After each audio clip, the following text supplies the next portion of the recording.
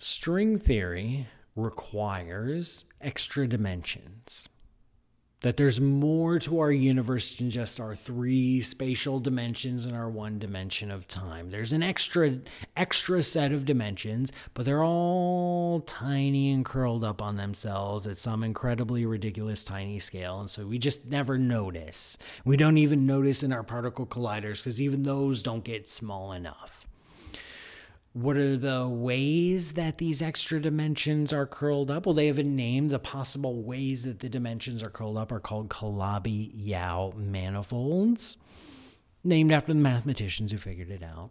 How many possible configurations are there? Somewhere around 10 to the 200,000, which is kind of a large number. Which one is ours? We have no idea. Because string theory isn't done, because we don't actually have a string theory, we just have approximation techniques,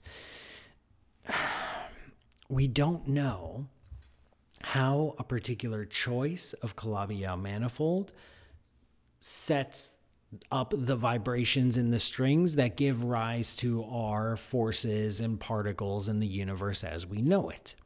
This is a very hard problem in string theory because it's all approximation methods, because no one has the final theory. We just don't know. We don't know how to make that connection between the geometry of the curled up dimensions and the physics that we see in our universe.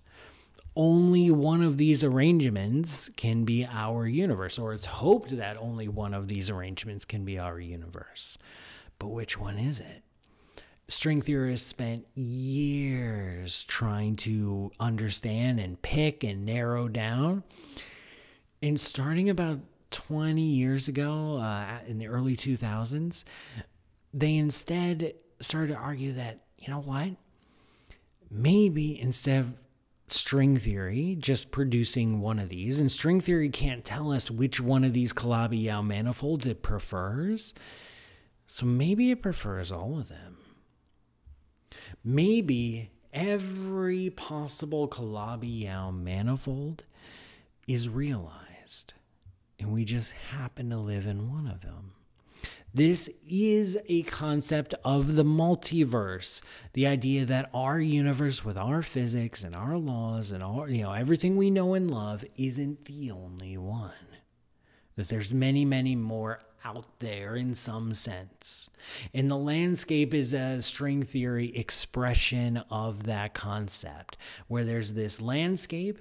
Each point on the landscape represents a particular choice of Calabi-Yau manifold, which means there's a certain way the strings vibrate inside that universe, which means there's a certain set of particles and forces and fields and everything else of physics in that universe, and we happen to be somewhere on that landscape, but they all exist.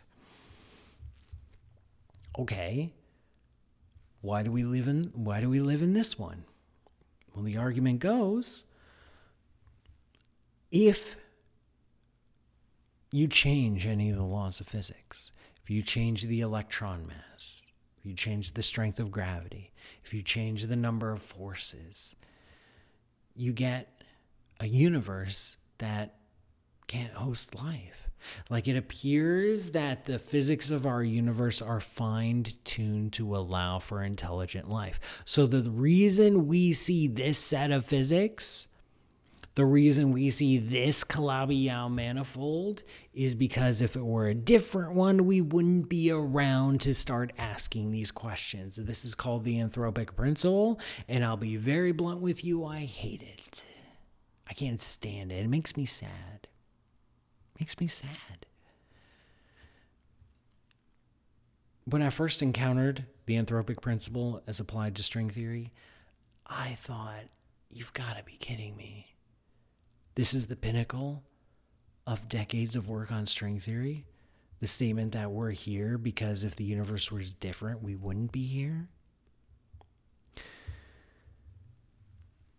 A lot of people subscribe to the anthropic. It's fine as a philosophic theory, or a philosophical statement. I really have no issues with it by itself, but as a statement in physics, I have a pretty big problem with it, because how exactly are we supposed to test the anthropic principle? How are we supposed to subject it to evidence? How are we able to decide if it's right or not?